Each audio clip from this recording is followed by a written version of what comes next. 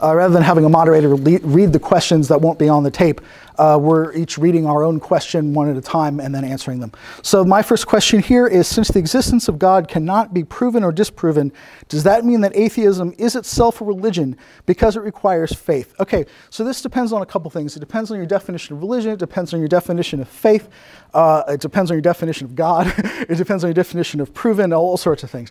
So the way that I define this, and this comes from Craig Blomberg, who teaches here in the anthropology department, and I don't remember his other name. There's a book that uses the best definition that I've come across that describes this. They're both anthropologists studying religion. And basically, it's a communicated shared belief between at least two people that posits something supernatural that is faith-based, can't be shown through evidence. If one single person believes something that's supernatural, faith-based, it's not communicated or shared, it's not religion, it's just one person's belief. And it has you have to take someone else's word for it, lacking evidence, because it's faith-based.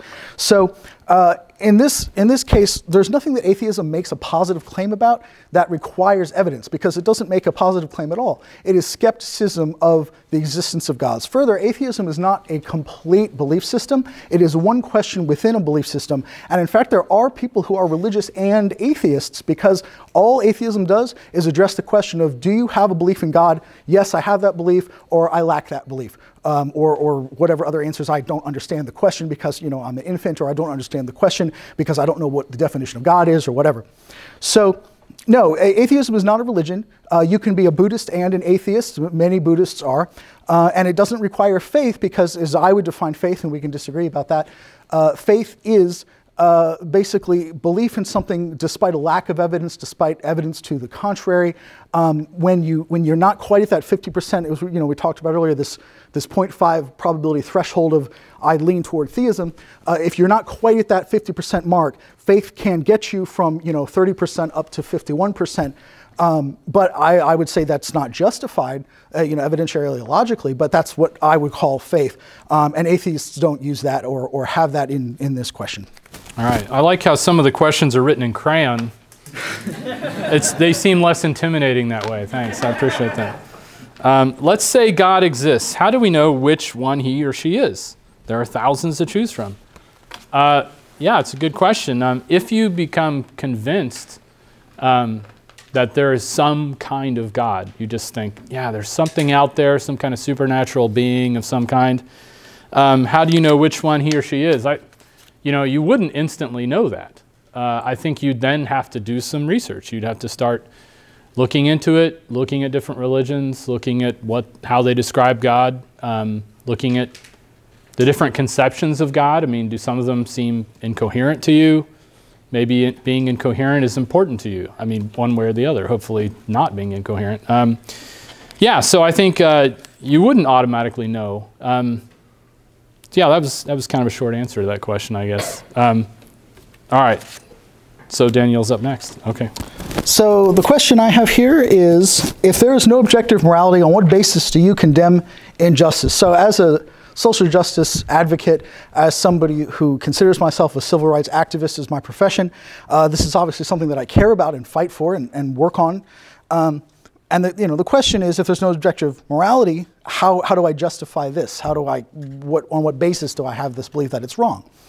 Well, it's not so much that I condemn injustice directly as a concept. What I am against is suffering. And whether we're talking about, and this is just going back to ethics. I can talk more in private later when we have more time. I don't want to eat up the whole Q&A about the evolution of morality and what purpose I think that serves in the spread of genes. Cooperative species developed morality and moral codes that they stick to, not universally and not all the time, because genes do better that way. And it's not necessarily right or wrong, it's not necessarily true or false, it's just that some activities in cooperation tend to lead to proliferation of genes, other activities don't. And if you want more information on this, The Selfish Gene by Richard Dawkins is a great book. The Evolution of Morality is a wonderful book. There's a great book by Herbert Gintis called Human Cooperation, and it's really math heavy. It gets into a lot of game theory, but the basic concept is that when people don't suffer, when people work together, when people trade, and this is not just humans, but schools of fish and lion prides and bird flocks. When animals work together, if that's the evolutionary strategy that they've developed, they can accomplish more, they can have more numbers. And that's what genes care about. That's all that nature really does, is just proliferate genes, at least as far as what life does.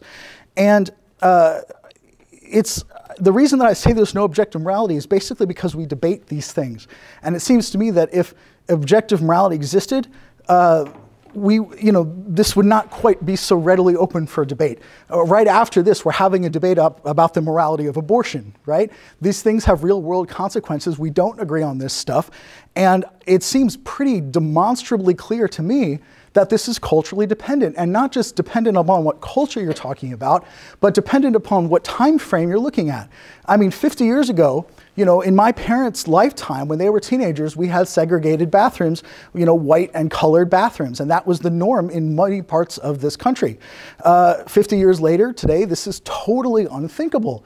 In 50 more years, it might be the case that we don't have segregated bathrooms for gender, and we might think it was totally unthinkable that we did just 50 years ago, during our lifetimes. These things change over time. They are culturally dependent, they are malleable, and I don't think it makes any sense to argue that they are objectively true or false when we can clearly see disagreements, when we have wars over these disagreements, when we have public policy debates over these disagreements. Clearly this is in flux. Okay, why wouldn't a God confirm their own existence? Good question. So here's my best answer to a question like this. This is the best I've got here.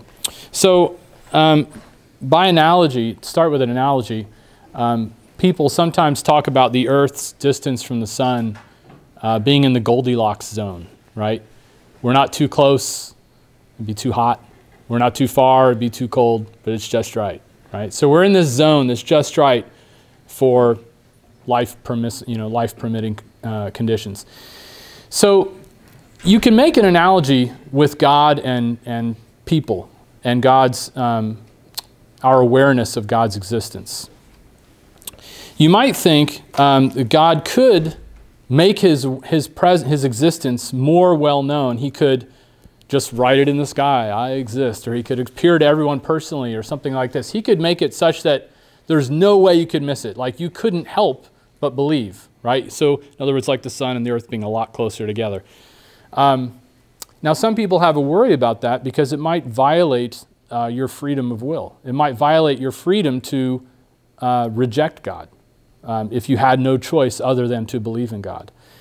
Now, on the other hand, God could make himself even further away and more difficult to know. And in that case, no matter what you did, no matter how much you prayed or studied or thought about it, you could never know that God existed. You would have no reason to believe he existed, no evidence whatsoever. And that seems problematic as well, because then it's just, there's no way to know God. But perhaps, right, this is just a possible explanation, perhaps God is in sort of the epistemic Goldilocks zone, right? He's just far enough away to preserve your freedom so that if you want to ignore him, if you want to reject him, you're perfectly welcome to do so. You can do it rationally, right?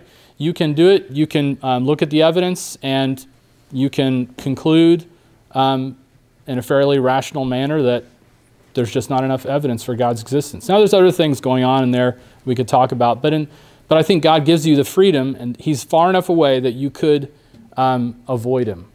But he's not so far away that he's impossible to know, that it's impossible to have any evidence or reasons for his existence. So that's one possible way to understand why God, this is the problem of divine hiddenness, right? This is a very old problem. So that's one way to think of it. I kind of wish that I could have a crack at that question too. Maybe if we have. Yeah, we should come back to these if we have time. All right. So my question next is: was there ever a time you claimed to be a theist? If so, what caused you to change that belief? Yes, absolutely. I was a professional Christian praise and worship musician for several years, and basically, to answer the question of what changed my mind, it was learning about religion. When I became a Christian, I had never read the Bible cover to cover. I knew some basics about what Christians believed, but I didn't consider myself anything close to knowledgeable about it. I read first the NIV, which was the Bible that the church that I attended and worked at used. And then a friend of mine told me that the King James is the more authoritative version and I should really read that, so I read that. And I decided, this is kind of a silly approach.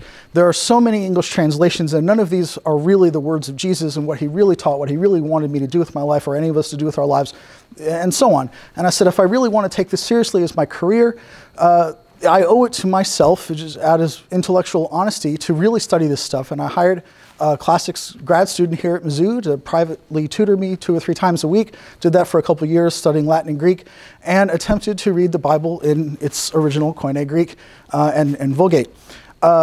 And I found out, quite early in this process that it is not possible to read the original words of Jesus because they have never been preserved, at least that made it to today. They've been edited and translated a lot. There are significant pieces missing in the earliest versions with core sets of what Christians believe. For example, the resurrection of Jesus is not mentioned in the oldest and earliest copies of the Gospel of Mark, which was the first one chronologically written down.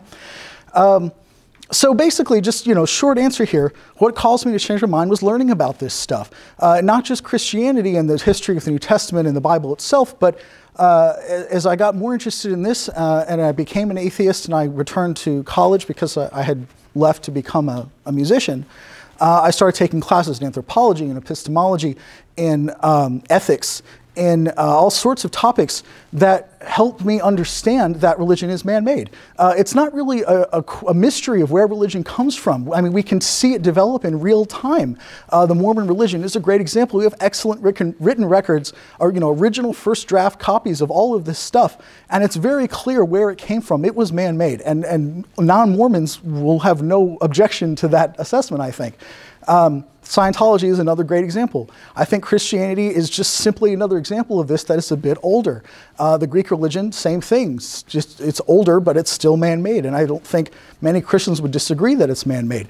To quote Stephen F. Roberts, a computer scientist who is famous for saying this, when you understand why you reject all other gods, you will understand why I reject the Christian God as well. We are both atheists. It's just that I believe in one fewer God than religious people. That's really all there is to it. So I hope that answers your question. Okay, Dr. Gadsden, in your argument, you talked about objective morality.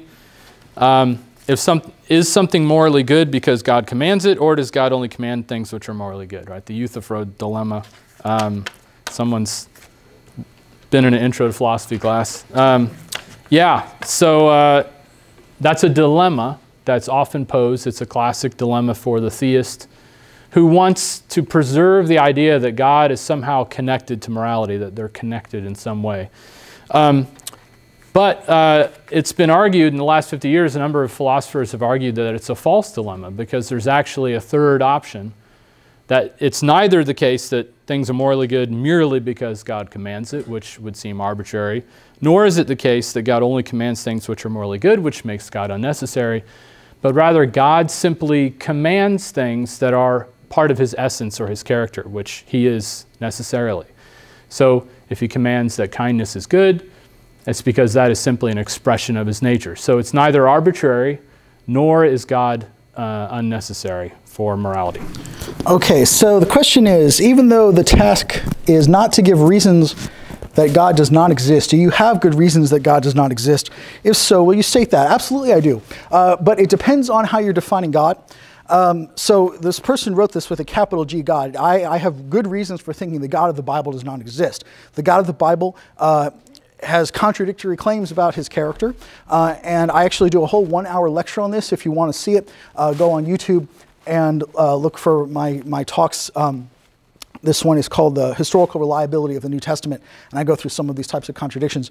But basically, capital G God does not exist. It's man-made. We have excellent evidence of where this mythology came together, how it has shifted over time, and what qualities this God has. In the Old Testament, God was developed from the Middle Eastern Babylonian religions, and actually Yahweh is the old Hebrew name for God. He was the war god, but when the Israelites left and established Israel, And I used to have, questions when I would read the Bible about why would these people, having known God, why would they stop worshiping God and start worshiping somebody else once they were aware that God exists? And actually, if you look at this from a polytheistic view, this is very obvious why this is true. The Israelites were not always monotheistic. That's actually a relatively new thing to the Jewish religion. As it happens, when they were at war, then they worshipped their war god, and when they weren't, they worshipped their agricultural god, and there's a reason for that. Later, they were all kind of melded into one figure, but yeah, that's one good reason. And then later, Jesus, according to the New Testament, totally upended a lot of these types of teachings, expressing great love and acceptance, as opposed to outright acts of genocide and commanding people to kill people for being gay and so on. Obviously, the character has changed drastically, and I would argue that the best explanation for that is we had a different author, not that God drastically changed his character. But yeah, if we're talking about a God, which is what we're talking about today, reasons that I might have for a God not existing, again, I would say it's really not something I can answer because I don't believe that has been defined clearly enough to give an answer to that question. It's without more information, without knowing how many golf balls are in the bag, it is not possible to say that something does or doesn't exist with any degree of certainty, and we have to be undefined on that, and that's where I stand. Okay, so this one's a little long. How can you simultaneously accept and reject the notion of an infinite regress? That is, you accept the premise that the universe must have a cause, but that gods are not required to have a cause. What empirical evidence is there for uncaused gods? Okay, there's a couple different questions there. So, yes, I reject the notion of an infinite regress. I think an actual infinite set of anything in the physical universe would be, or events or causes would be impossible. But I accept the premise that the universe must have a cause, that gods are not required to have a cause. So I think they want to know, well, where do I come off saying God doesn't require a cause? God's not required to have a cause. Something I didn't mention earlier, I just thought of. I mean, one of the ways people have summed up sort of this conception of God, how do we think about God or define God? God is simply the greatest conceivable being, right? That's one way to think of it. So just think of all the qualities or attributes that would make a being as great as you can possibly imagine a being to be, whatever they are. We'd probably agree on most of them, I think.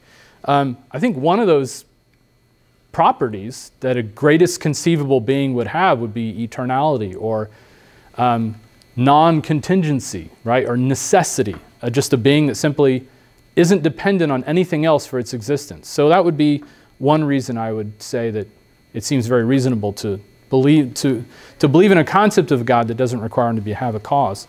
As far as what empirical evidence is there for uncaused gods, none. I mean, that's like asking what empirical evidence is there for numbers, right? I mean, I'm not talking about numerals, right? I'm talking about actual number, like abstract objects, concepts. What empirical evidence is there for a square? Right? A lot of things, these are abstract concepts that don't exist in the physical universe, so there can't be empirical evidence. It's simply the wrong kind of question to ask. Right? Danielle, can an atheist find solace in temporary significance? This is a question that every person must answer for themselves. It depends on your system of philosophy in approaching life and what significance or meaning means to you. I tend to think that the meaning of life is not only personal but can change, and that it's something that insofar as free will exists, which is another argument, that you decide for yourself. So I find meaning in my life through a number of things totally separate from worshiping a god, or submitting to a god as a Muslim might word it. That might be the purpose of life for a religious person, but for me, the purpose of life is to make the world better for other people, to lessen suffering on this earth, to leave the world better than I found it, to have a positive legacy. And I'm totally fine with being completely forgotten at some point in the future. I understand that happens to even great people. So where do I think that I should last forever? I don't think that. And I think that it would be selfish for me to think that in light of how many other amazingly wonderful people have existed throughout time that don't get enough credit. As I said, I find meaning in my life through many different things. I have a meaning-filled life. I have pets, I have family, I have friends, I collect art, I collect handmade guitars, I collect author-signed books. The experiences that I've had with people whose lives have impacted me in the way that I think, and I hope the way that I have impacted other people's lives in a positive way, I hope. And the activism work that I do, as I said, to lessen suffering for other people, that is what gives my life meaning. I cannot answer the question, can an atheist find solace in temporary significance, because that depends on the atheist. I think that if you choose to have meaning in your life and you work toward having meaning in your life, then you can have meaning in your life. And it is temporary, but I think that the fact that it's temporary is what gives it significance. I mean, if you are in the middle of the Sahara Desert and you have no water, water is pretty damn significant at that point, right? Because it's in finite supply, because you need it. If you are, swimming in a river and you're drowning, water might seem significant, but for a very different reason. But my point is, something being finite is what gives it significance. If something is eternal, we don't value it at all. I mean, we don't really care about taking a 20-minute shower instead of a 10-minute shower because water is so cheap. The people in Flint, Michigan, they care a lot about that. It's this temporary aspect of significance is what makes it significant. And I think that that's really important and something for atheists to consider as far as where we fit into the world and in history and in the lives of the people around us. Thanks. I'm going to go for the tough question. All right. If God told you to kill Danielle, would you do it?